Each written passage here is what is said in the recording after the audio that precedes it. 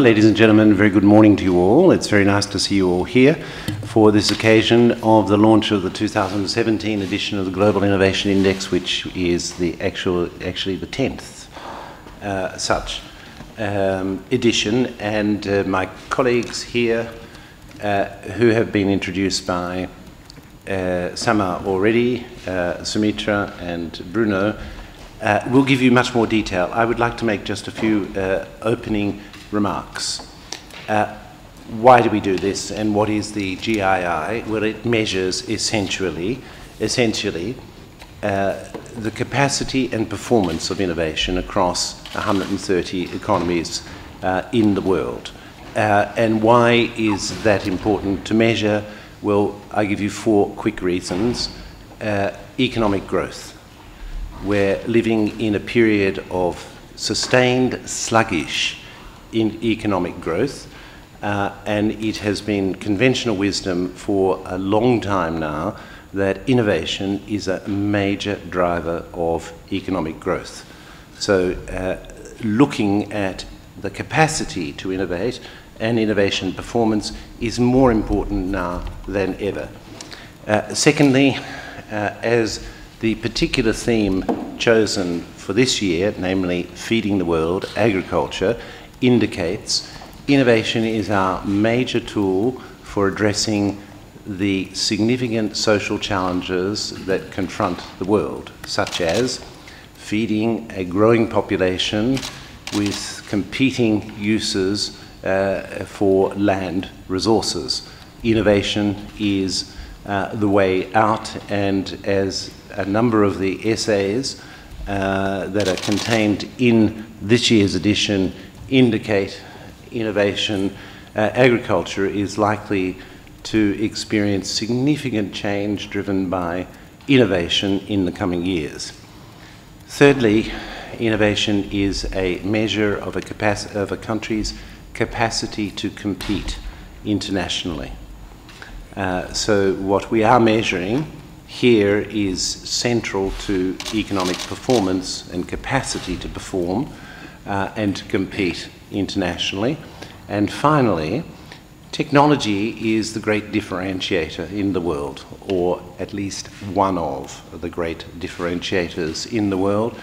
And innovation is at the heart of that. So it is very important for countries to have available a tool which enables them to benchmark their own capacity and performance against other countries' capacity and performance, and to see in what respects they may be able to improve their performance. There are a number of results that my colleagues will go through. Let me just make a couple of remarks about them. Of course, everyone focuses on the rankings, and the rankings are important, but the rankings are not everything. But what the rankings show us, of course, is that there is continued stability in the top 2025 in the rankings on the Global Innovation Index. Switzerland is the gold medalist once again, and that's 7 years running, so that's quite an outstanding performance. Amongst the middle-income countries, we see China moving once again. It moved into the top 25 last year as the first middle-income country in the first 25, and it moves up to number 22 this year. One final remark. We have, in the discussions following the launch of the GII each year, we get a persistent question, which is, well, how is it that the United States, for example, comes in at number 4, when in the popular mind, at any rate, and on many of the measures, the United States is the innovation leader in the world? Or how is it that China is only number 25 or number 22 this year? And this is an effect of an index on, in particular, large and diverse economies.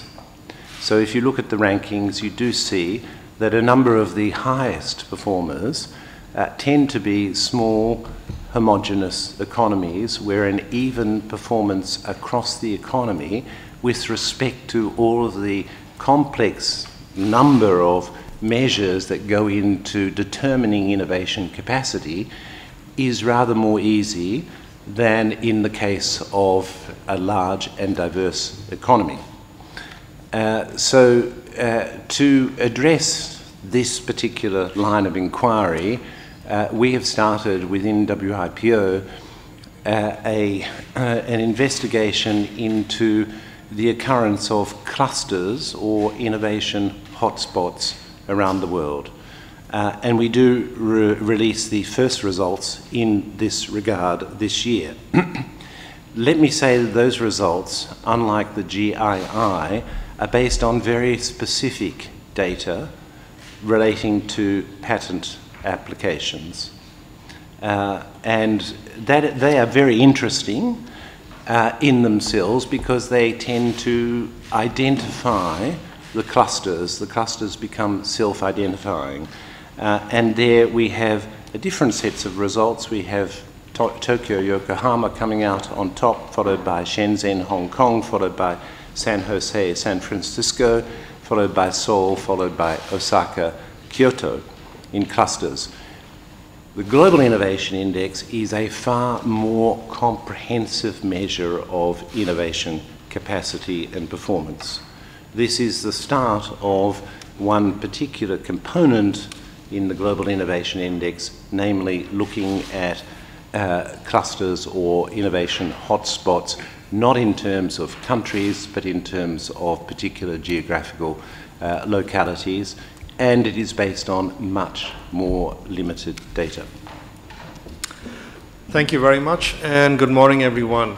So it's my pleasure to say a few introductory remarks about the Global Innovation Index. As Francis mentioned earlier, this is the 10th year of the index, and these 10 years would not have been possible without the support of many in the audience out here. I wanted to acknowledge especially my colleague Shasha from the WIPO, who is one of the co-editors of the report, and also the support of Carsten, who is the chief economist of WIPO. And we also have our knowledge partners from CII, represented Dr. Naushad Forbes, and Strategy and represented by Volker Stack here. So thank you very much for your support. I wanted to use my few minutes to give you a sense of some overall trends that we have seen in the Innovation Index results over 10 years. What is important to keep in mind is there is no other comparable base of data that exists that looks at innovation broadly defined across countries over time. So we have the privilege of having this unique set of data over 10 years, and I wanted to set the context in terms of what are some overall trends, and then my colleague Bruno will go into more the in-depth results for this particular year. So what do we see as some important trends over the last 10 years? So what we have seen, of course, is in the last 10 years, a sharp decline in investments and R&D expenditure, triggered mainly by the global financial crisis in 2008-2009.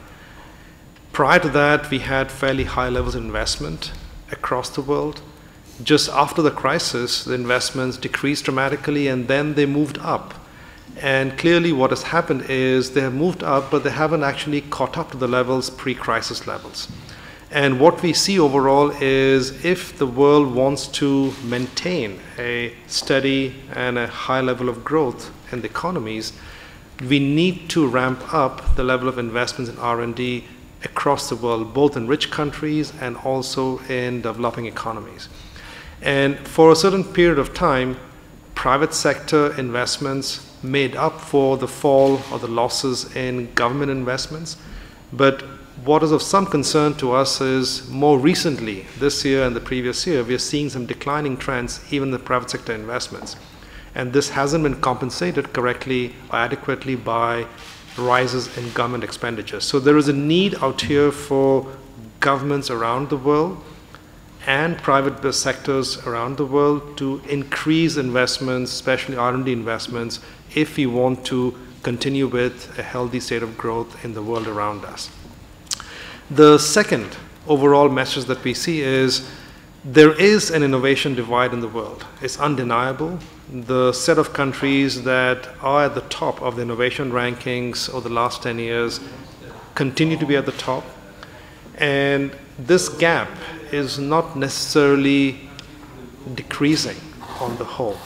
So the gap exists and continues to exist, and of course the reasons for it are multiple.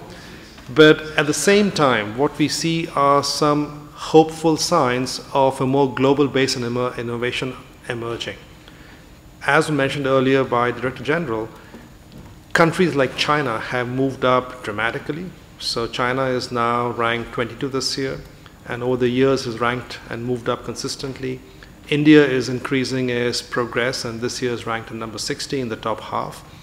And we see other countries, a range of countries around the world, who are occupying positions of significance in the top of the list. So even though there are some examples of countries moving out here upwards, the message really is that developing economies have to focus on policies and investment strategies to decrease the gap with the rich economies. Because this gap is a real gap, yet at the same time, we see examples of countries that are successfully closing the gap. So we need more of those successful closure of the gaps across the world.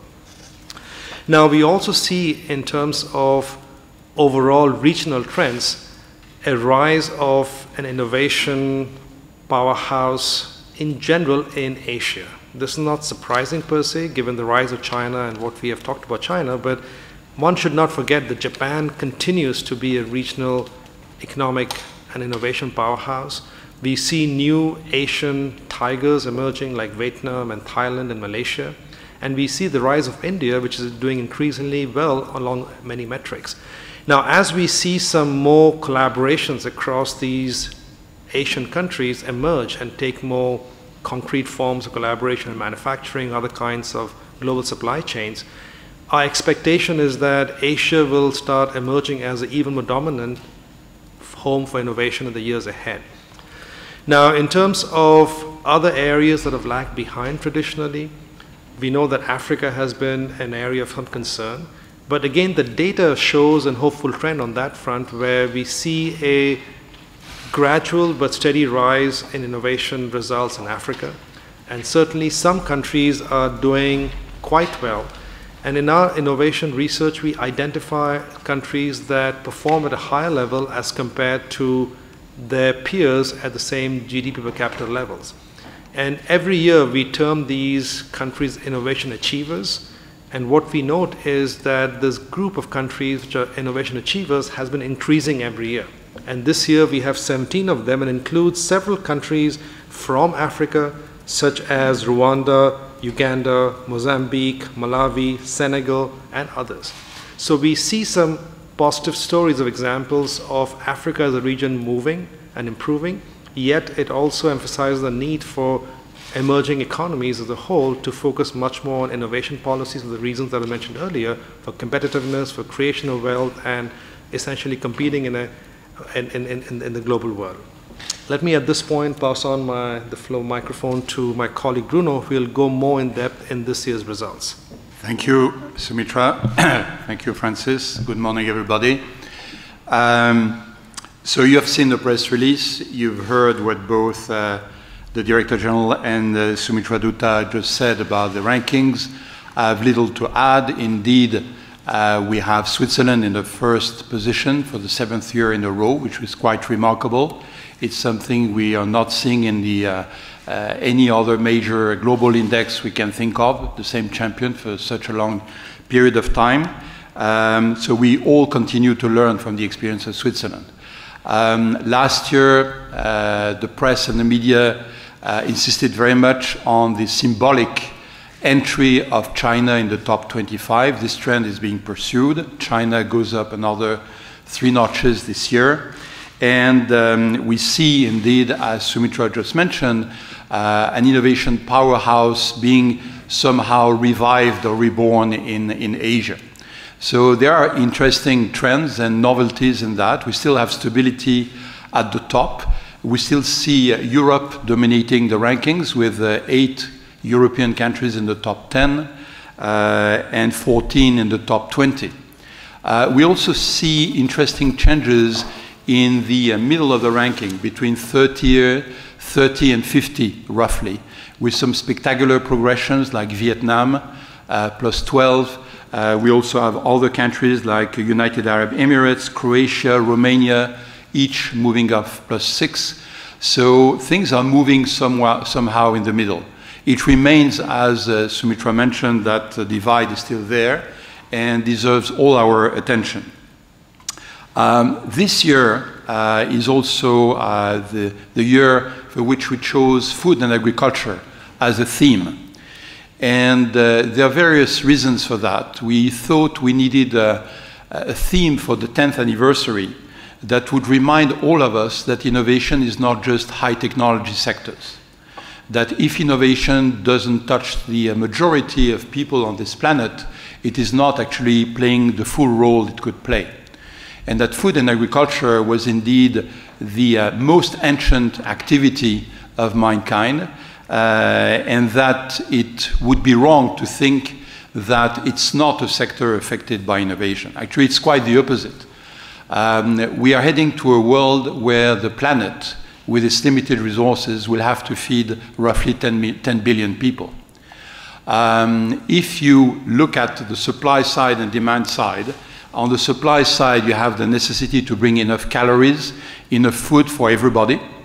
And on the other side, you have not only to use available resources to do that, but do it in a conservative way. We need to limit and reduce the pressure on the use of land, the use of energy, as the Director General mentioned before. To do that, innovation is absolutely key. There's no way, with the resources we have and the challenge we have ahead of us, that if we left everything as they are today, we would be able to solve that equation. And this year's report shows through its chapters in particular, what we got from our various contributors from all around the world, that good signs are appearing.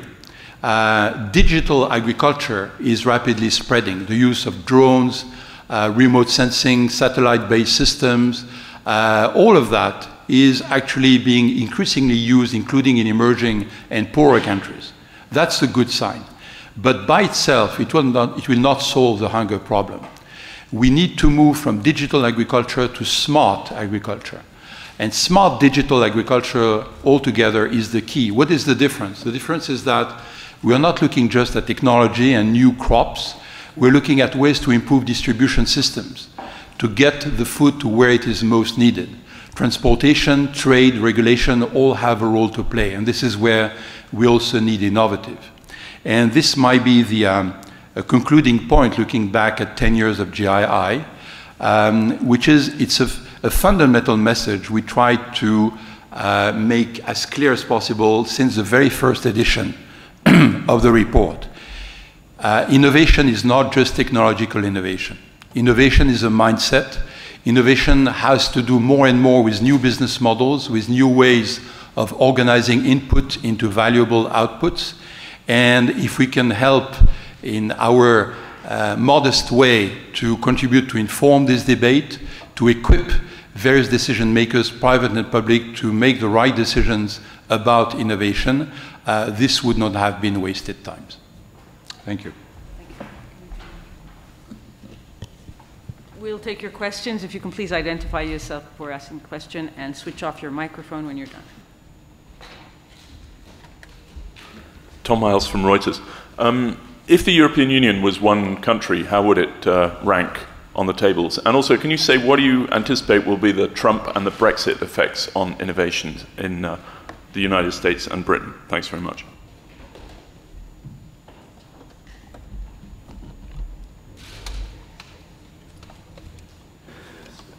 Okay, we haven't done a ranking looking at combining all European nations into one.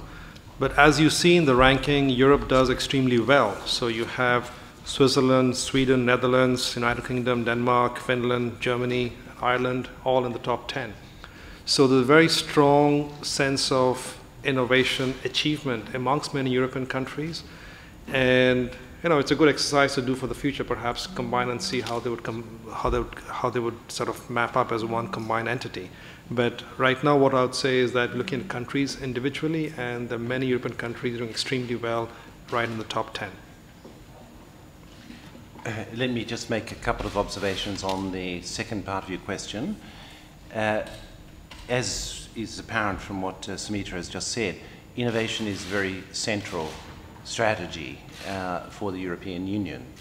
So I think that as far as Brexit is concerned, it is obviously in the interests of both parties that they come to an arrangement in respect of Brexit which respects all of the complexity of the interrelationships that exist between the United Kingdom and other European partners, and which have developed as a consequence of the centrality of the policy of innovation to the European Union, and which have developed also because Britain itself is an innovation power. Great Britain is an innovation power. So I would say we can't make any observation on that other than to say that it is in both parties' interests to be able to preserve the sorts of relationship that have contributed to Europe as a whole being, including the United Kingdom, being high innovation performers. As far as the United States of America is concerned, I think, again, it's rather early days to be able to make any observations on that. I think we do notice that in the proposed budget presented by the President, their research and development expenditure in the public sector, it is proposed, would be reduced by 10%. That is a proposal only. Obviously, public research and development in the United States of America is an exceptionally important component of the whole innovation ecosystem in the United States.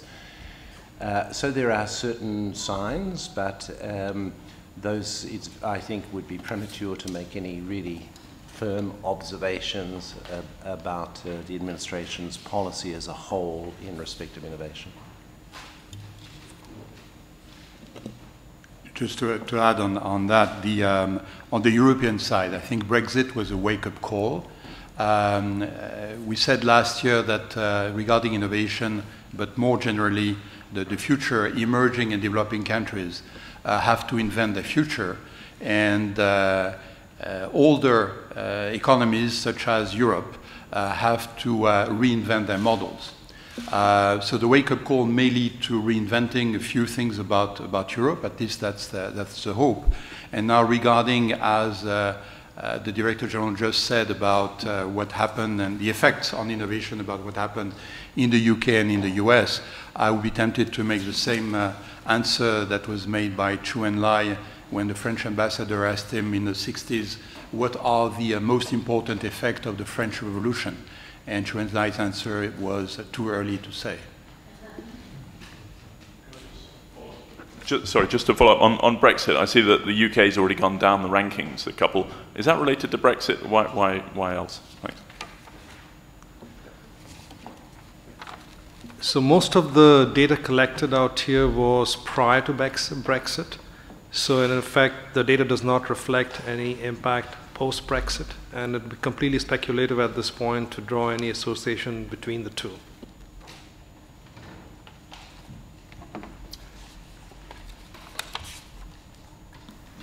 Hi, Ben Simon from AFP.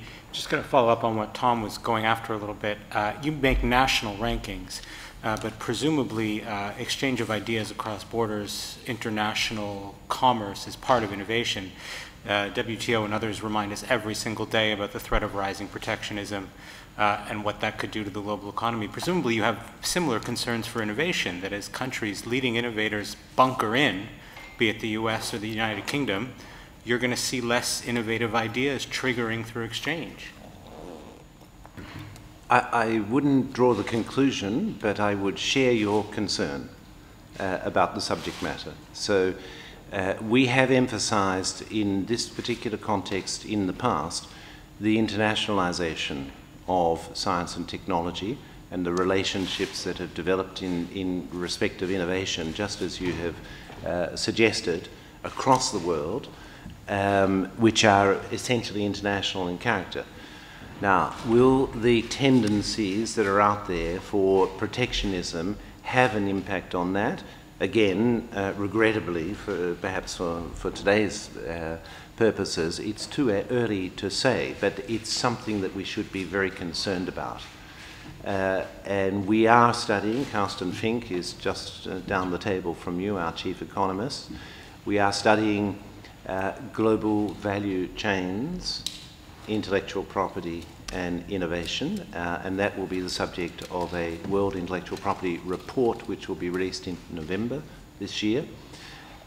So we hope that that will shed a little more light on this, but I think we should be extremely vigilant that the internationalization of innovation, which has had benefits for many countries, all countries, is not impacted adversely by protectionism.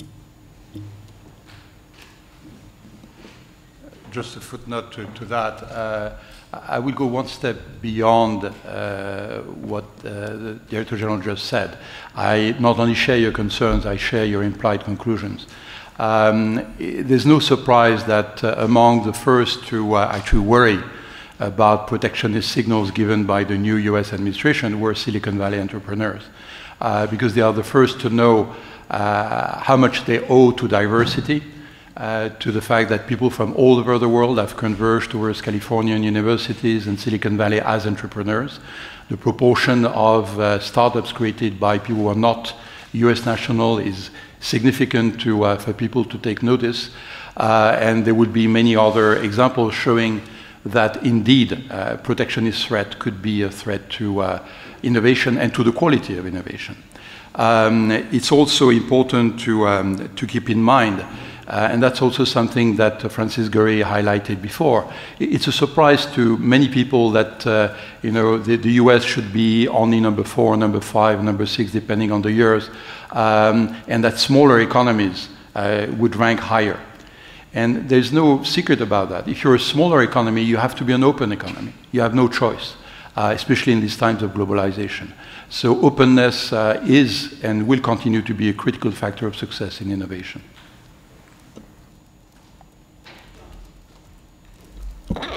Yes, good morning. I was wondering, I'm a bit curious to find out how come Russia doesn't appear anywhere in the top 20, given it's a world leader in so many areas in research. Does that mean you don't include government-funded research or defense R&D?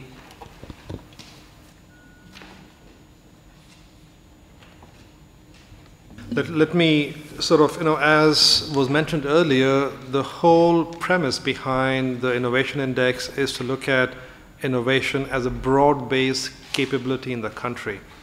And there are a variety of different elements that go into the composition of the score of innovation, including institutions, human capital, infrastructure, market sophistication, business sophistication, and they're each defined by a whole variety of variables. So if you look at Russia's ranking on each one of these dimensions, they're not necessarily in the top 20. So I'll just give an example. On institutions is ranked 73. On infrastructure is ranked 62nd. On market sophistication is ranked number 60.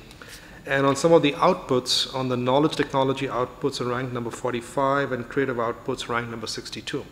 So the actual data does not necessarily show that Russia is performing in the top 20, 30 globally. And clearly Russia, despite its many strengths, has areas where it should be investing and trying to actually improve more.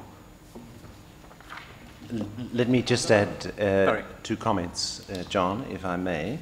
First, innovation is the introduction of new products and services to the economy. So we're not focused on the military, first of all.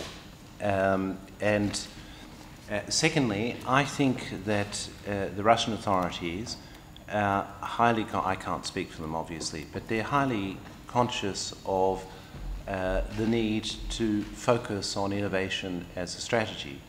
And that can be seen, for example, with respect to the development of Skolkovo as an endeavor to create a cluster of importance for innovation, and a cluster which will enable the very strong tradition in science that has always existed in Russia, in the Soviet Union and post-Soviet Union, to be able to find its translation through to the economy. I've got a follow-up question with reference to the theme this year being agriculture. To what extent do you consider the introduction of GMOs in agriculture as an innovation step, given that there is a trend by the consumers going the other way towards bioproducts?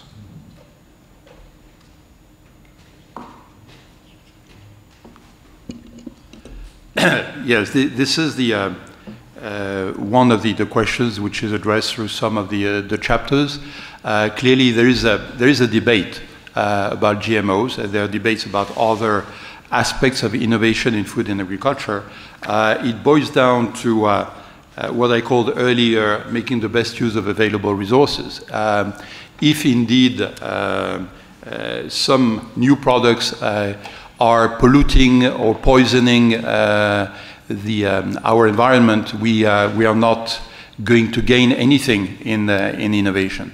Clearly, the debate is open on GMOs. There are high stakes around it. A strong argument relates to how do we feed the people, whether without genetically modifying the seeds we are able to do that. Clearly, that's one side of the equation. The other one is how do we protect the growth of the seeds, and it's the fertilizer and nutrient kind of side of the equation. It's an open debate. It's a debate in which civil society needs to be involved so that all the elements are put on the table.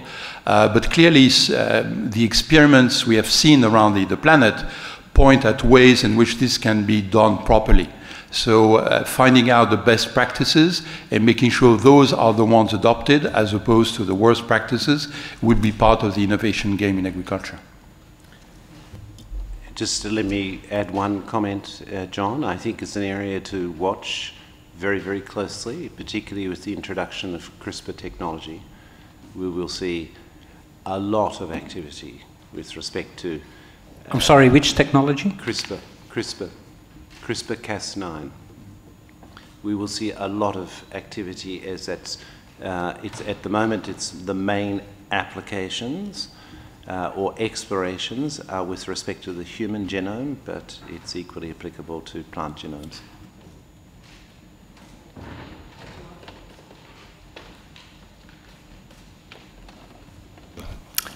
Hi, William New at Intellectual Property Watch.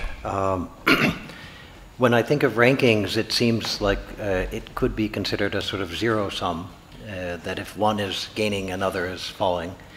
And yet there was a clear message that there's a need for the world collectively to invest and concentrate on innovation in order to benefit all economies and the global economy. How does an individual country set its targets that would be appropriate for its growth factor? Does it work with the partners that you have? Do the three partners that have produced the report advise and help to construct specific targets on different elements of the whole? And then my only other little question was when I think of Africa and agriculture, as that was a topic here today, I think what about the local farmer who has come up with a local innovation that is some little practice that is used at that very local level, but isn't a sort of corporate level or commercial level activity? Does that sort of a thing get captured here? Thank you. Maybe I'll just answer the first part of the question. So the rankings are relative rankings, and clearly, there's a relative shift across countries as countries improve or they change their scores. But the rankings are also based on absolute scores. Absolute scores. So, there are variables with actual data values that are computed, and then we have a ranked order of the various total scores, and then we give a rank. And what is important for us is to see the gap in the scores. So if you look at the rich countries, the leading countries, they typically score in absolute terms a higher value on the various indicators as compared to the emerging economies in many cases, and the report outlines the gaps very clearly. So what we hope is that emerging economies are able to invest in the right policies such that they're able to close the gap in actual scores, because the actual magnitudes of the improvements are important at the same time. You also asked a very interesting question about how does it translate into individual country actions and policies. And let me just share with you one anecdote. Many countries over the last few years have chosen to use the Global Innovation Index as a guiding principle for setting their country's innovation strategies and policies.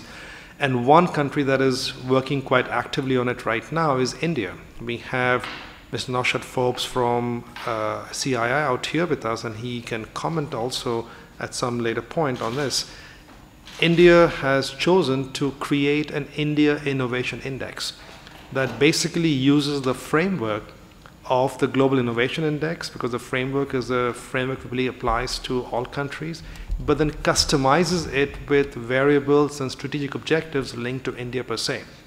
And right now, the various Indian organizations, the key ones involved are Niti Aayog, the Central Government Planning Commission, CII, which is the Industry Confederation body, and a Department of Industrial Promotion, DIPP.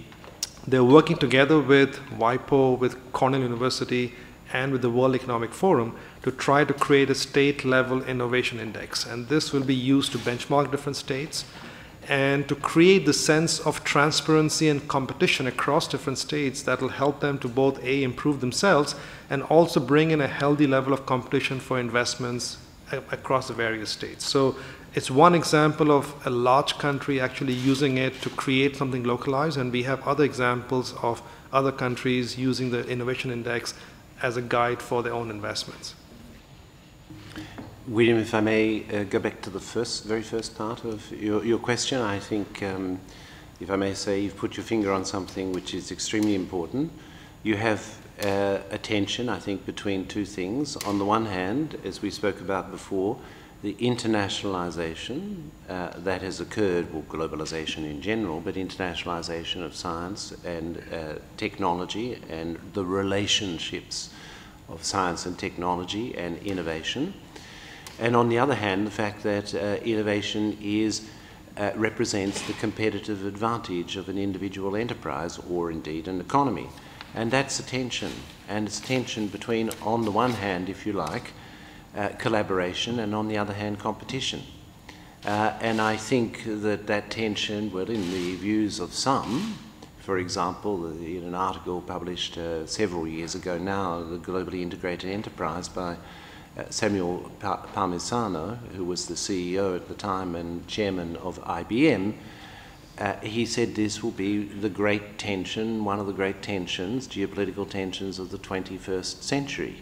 And it's why, he said, intellectual property will become such an important element, because how do you define within a collaborative relationship the rights and obligations with respect to the knowledge products that emerge from the collaborative relationship? And essentially you do so through intellectual property. So it's a mechanism for determining, if you like, or managing the tension between collaboration and competition. No, the same.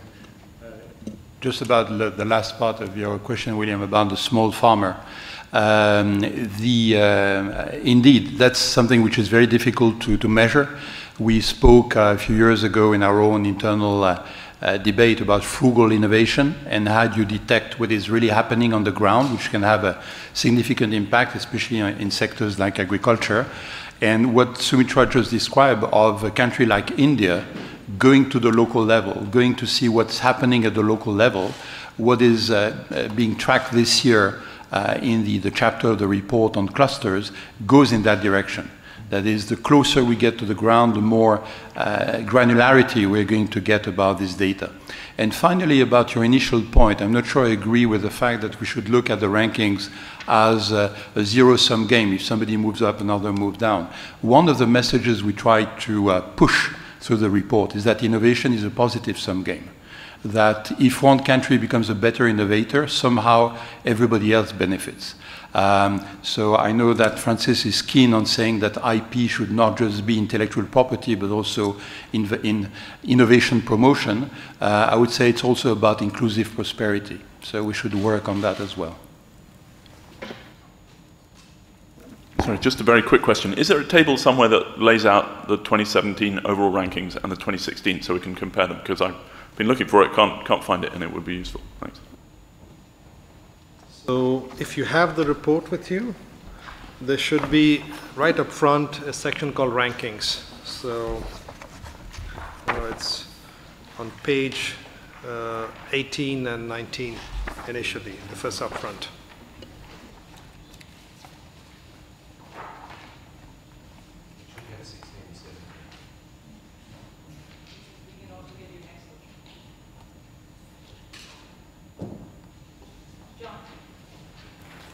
Yes, I'd like to follow up on what Francis was saying, quoting this former IBM executive about geopolitical tensions. You mentioned earlier that R&D by governments, which is classified, is not part of your research. Isn't that a huge gap in your analysis? Because we have seen in the past so many products that were classified as defense-related products, whether they were custom-made electronics, when they were declassified, became mass consumer items. So there seems to be a gap because the United States and many other countries, China, are spending huge amounts in this area, and there's potential spin-offs, not to mention dual-use situations where companies are involved in defense, but also have civilian arms, like aerospace. Well, look, I'm sure everyone's got something to contribute on this one. But if you say it is made a civilian product, at that stage it does enter the economy as an innovation, doesn't it? So it is measured at that stage, when it does become an economic commodity, as it were. But in terms of overall government expenditure, yes, on research and development, yes, this is measured. And then it has different components, which of which defence is one. So in that respect, it is captured in the overall public expenditure on research and development. As to the products, well, many patent laws around the world have a provision for secret patents. So they don't become published. If a particular application has, in the view of the country concerned, a specific military application, it goes by a different path than the ordinary path of publication. And that different path is generally known as secret patents, and there are many major economies that have this provision exactly. So by definition, you cannot measure it and you cannot trace it. However, there is also other military technology which is, as you've said, first of all has civilian applications, and secondly there is a market for better or for worse, for arms, which also functions. But we don't get into that in this particular exercise. I wasn't thinking only of arms, I was thinking of civil aviation. The 30-year dispute between the United States and Europe on Airbus versus Boeing has this dual-use debate at the heart of it.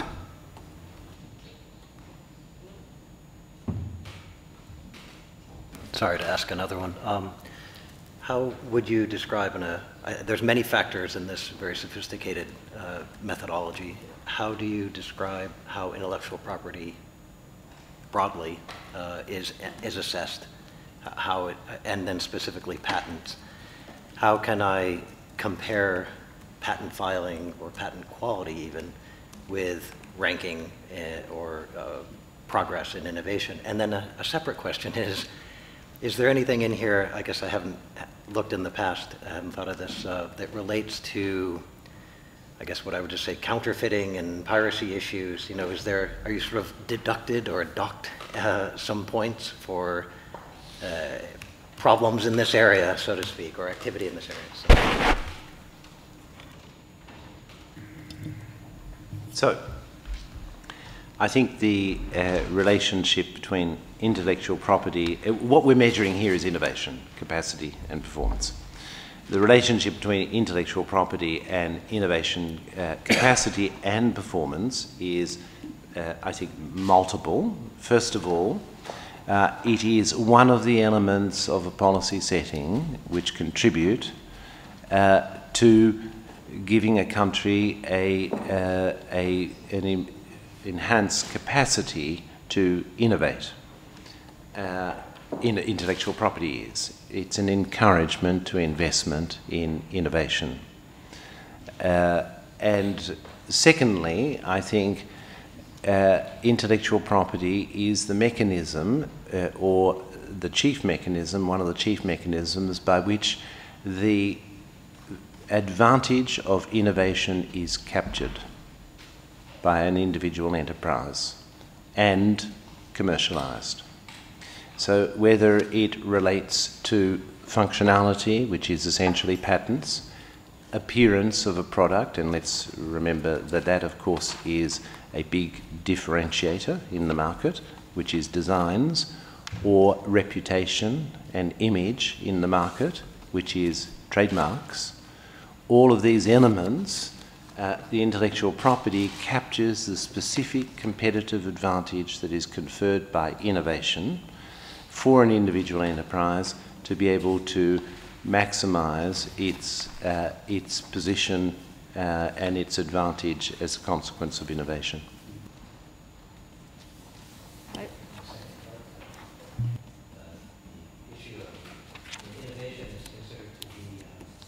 Just to clarify that second question, innovation, as I would imagine, is, as you define, introducing new products and services, but one generally thinks of it as being an original idea or elements of originality.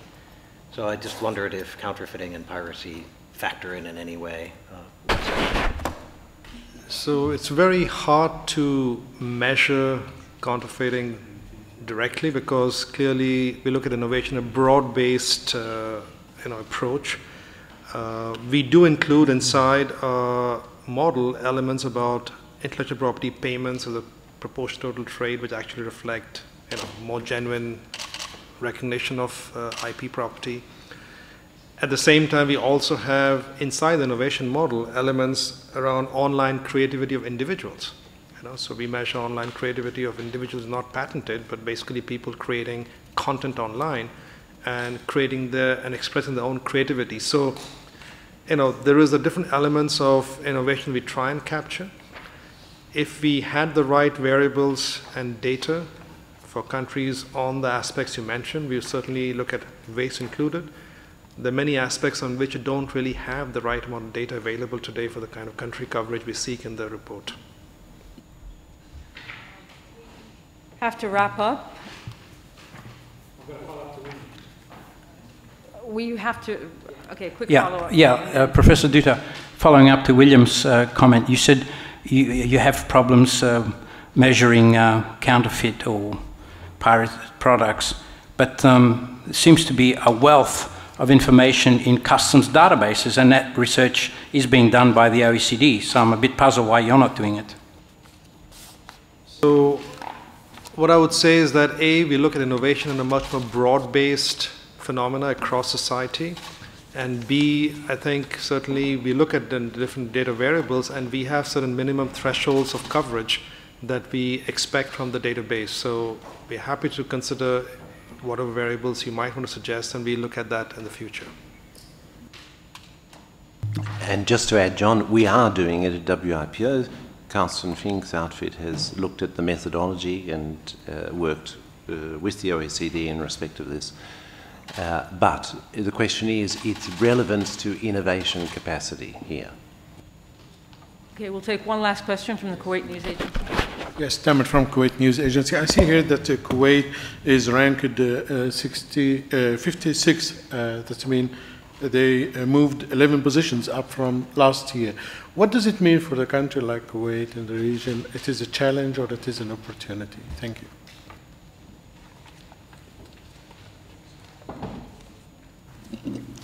Yes, indeed, the change is quite remarkable. We always caution observers about reading too much in year-to-year changes. It's safer to look at moving average, let's say, for a period of 3 to 5 years. The case of Kuwait is interesting because we see that the GCC area right now exhibits a quite high level of divergence in performance. We have parts of the world where the majority of countries moved up or the majority of countries moved down. This year, at least for the GCC, we have a split between countries who move up quite significantly, like Kuwait, and others who move down. We would suggest to let it rest 2 or 3 years to see where the things stabilize. But clearly, this is a positive and encouraging sign regarding Kuwait.